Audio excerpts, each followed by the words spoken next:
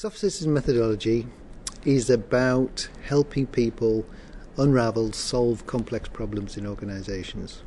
They're complex because in a given situation we're not sure what to do or why or how or what the urgency is or who's involved, who are the stakeholders and what different views of the situation they have. We need an organised way of thinking our way through this.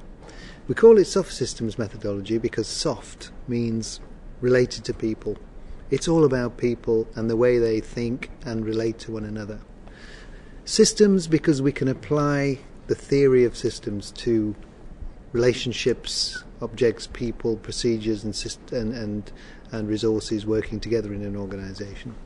And methodology because it's an organised way of thinking, and it takes us through a process of thinking about where we are, thinking about where we might be, and what action to take in a given situation.